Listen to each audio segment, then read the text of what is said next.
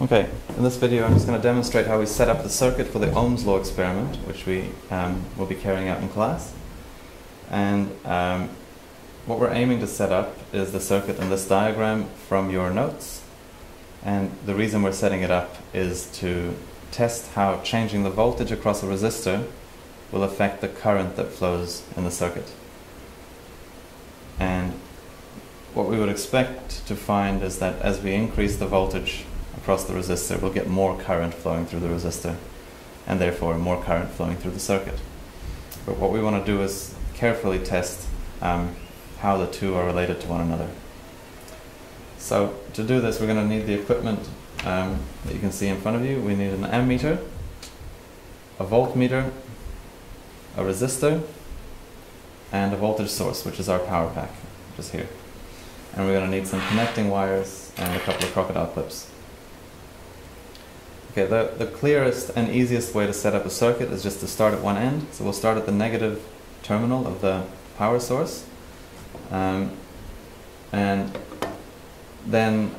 we'll carry on around the circuit until we have a complete circuit. So starting at the negative end of the power source here, that's where electrons come from, we move around the circuit until we get to the ammeter. So we're going to plug the negative end of the power source into the negative end of the ammeter. And we're then going to continue around the circuit. So we're going to carry on from the positive end of the ammeter to the resistor. So we plug our lead into the positive end of the ammeter, and our other end will connect to the one end of the resistor.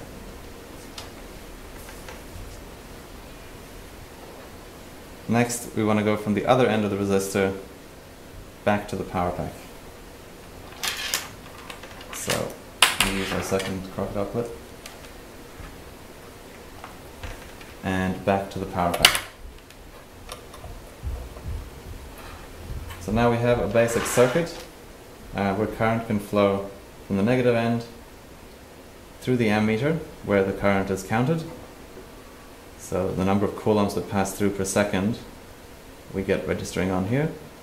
Then we have the other end passes through all of this resistance wire, comes out the other side, back to the power pack, to the positive end.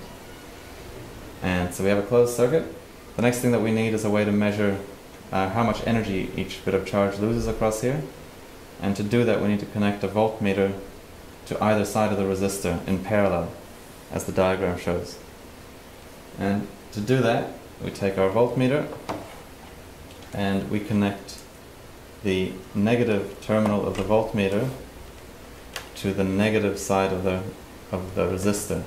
This one is the negative side because that's the one that's connected to the negative end of the power pack.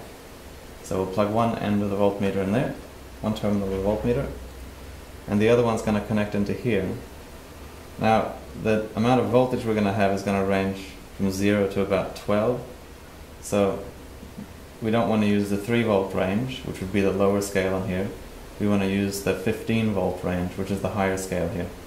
So what we're going to do is plug the positive wire, the positive terminal in the 15 volt scale to the positive end of the resistor. So now we have a circuit, a closed circuit with a resistor and an ammeter, and a voltmeter in parallel with a resistor to measure the voltage across the resistor.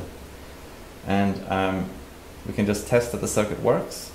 We have a low voltage, so always start with a low voltage when you're testing the circuit. And then we just turn the power pack on, and we can see that we're getting a small voltage, around about 2 volts, and we're getting a small current, and the circuit seems to be working as it's supposed to. In the next video, we'll have a look at how to gather data in this experiment.